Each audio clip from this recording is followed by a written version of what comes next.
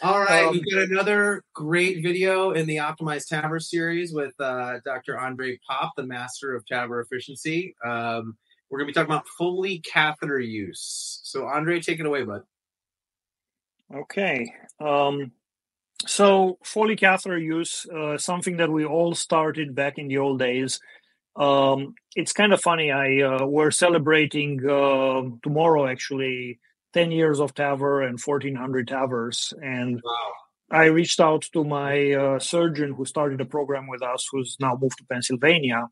And the guy's like, oh, do you remember those days when we're doing TAVRs together and it was 4 hours per case and whatever? Yeah. And they had everything. They had a swan, they had, an ET tube, they had a Foley, they had everything you can think of. And all the complications that come with that.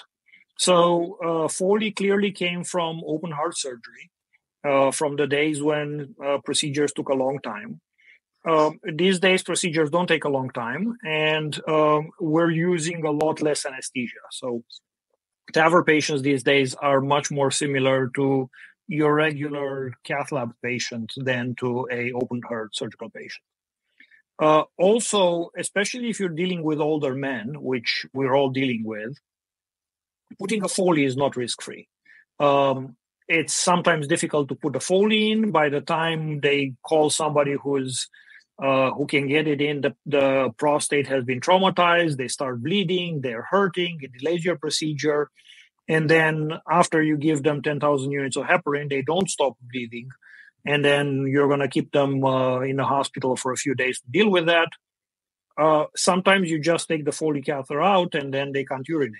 And then they have urinary retention, and then urology gets involved.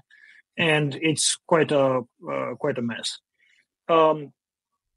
Putting a Foley in, if the patient has a retention after the procedure, is not a big deal, and there's no increased complications with that.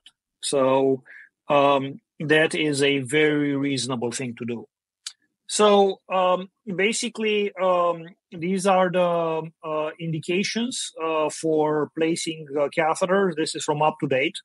And I kind of show you that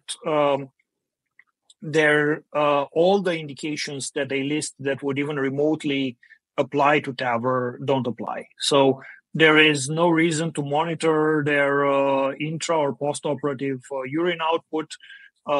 And really, basically, there's no reason to put a Foley based on the most current evidence. And as you guys know, all hospitals are trying to deal with Foleys. Anybody who has a Foley, you get multiple alerts in the EMR saying, take the Foley out, why is the Foley in? And I'm like, I'm the cardiologist, what do I know? This is the best data we had until recently. I think a very similar procedure to TAVR these days is doing a AAA endograft. And basically, these guys looked at the data and said that the urinary adverse effects were lower among patients who don't have a Foley to start with. And there were no problems if you put a Foley afterwards.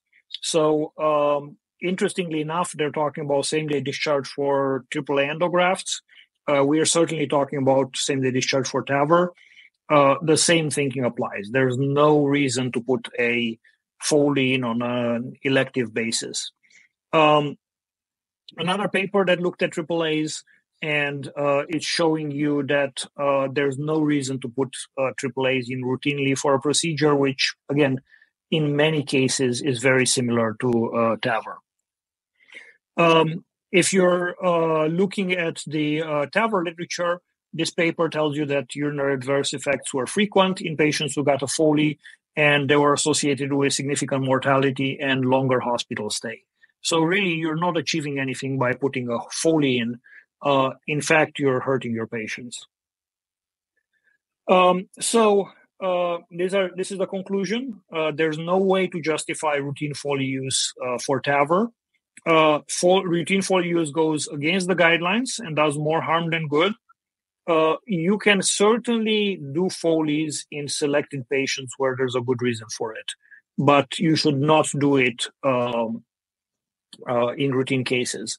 And even when you have a complex TAVR, there's probably no reason to put a Foley. Your procedure is not going to take 6 to 8 hours. So even if you're doing a transcarotid, even if you're doing a transapical, there's no reason to put a Foley in routinely. So that's all I got. Thank you. I love that, Andrei. Thank you. And Aiden, I don't know if you remember when we were fellows in the Partner 3 days or the Partner 1 days, we had a bladder perforation as fellows in a patient. I remember that. And they died.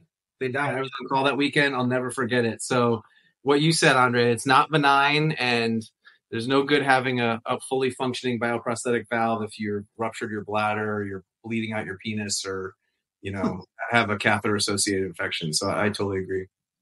No, I mean, and these patients, once you've started the prostate and bladder cascade, it takes a while to heal.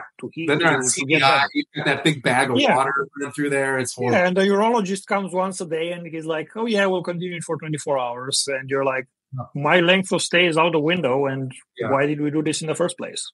Yeah.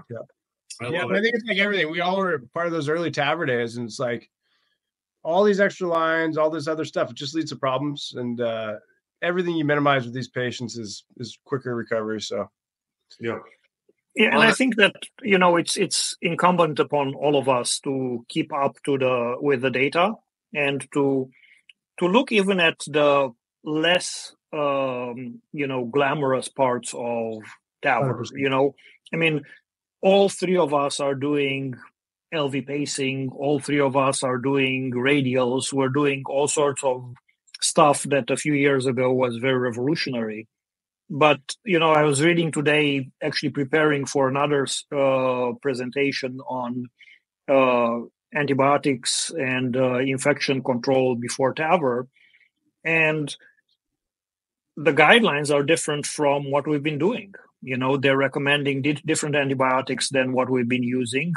They're recommending broader spectrum coverage to cover enterococcus because the infectious endocarditis after TAVR is different than infectious endocarditis after SAVR. And I just emailed my valve clinic coordinator. I was like, are we doing this? Because, when was the last time you looked at the antibiotics that they get before TAVR? It happens by magic, right? But nobody is actually putting enough thought into this. So I think it's important for all of us to keep an eye on everything that's happening and update our protocols as new evidence becomes available. What is the antibiotic? Because we still use 2 grams of Ansef in most people. Well, so actually Ansef is not effective against enterococci. So they're recommending amoxicillin clavulanate. Wow. Okay. Oral? IV. Okay. Or Unison, probably, right? I think I don't know what. Wow. Yeah, that might be Unison. Yeah. All right, Andrei. Thank you very much.